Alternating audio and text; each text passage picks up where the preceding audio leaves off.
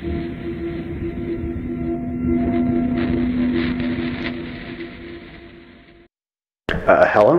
Can you hear me? Alright, so you should be facing the main security office. Doesn't look like a security office, huh? Yeah, it's more of a control room, if you ask me. Okay, you know what to do. Get in, get some artifacts, get out. Pretty simple, right? Well, not if you don't know what you're doing.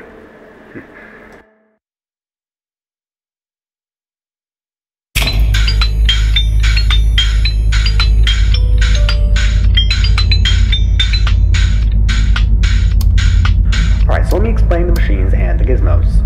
The lever in front of you makes the pipe above you excrete gas that fry animatronic circuits. Did I mention there are active animatronics in there?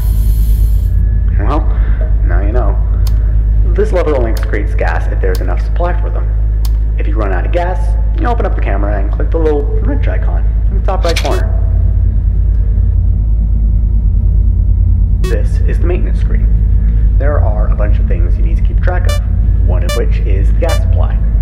Once the gas supply is empty, you can refill it by clicking and holding the refill button. When you excrete gas, you will lose oxygen and your body will try to intake much faster temporarily. This will cause the oxygen supply to go down for a bit, but will automatically refill itself. But these supplies may go broken and you'll need to fix them. To fix the gas system, click Repair to automatically repair it. Now you may notice these spinning fans in the screen. Each room in this building has fans.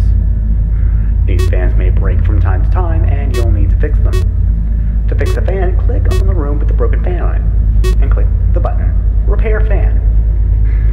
Now the problem is, you won't know a fan is broken. The facility used to have this feature where you know what fan is broken, but machines age, sadly. That means you have to go to every camera until you're on the room with the broken fan. If you don't repair them, your vision may go slowly dark, because these fans excrete oxygen from outside. But don't worry, your vision will completely dark, if you fix the broken fan immediately. Alright, I think that's it for tonight actually. Call me when you reach 6 a.m.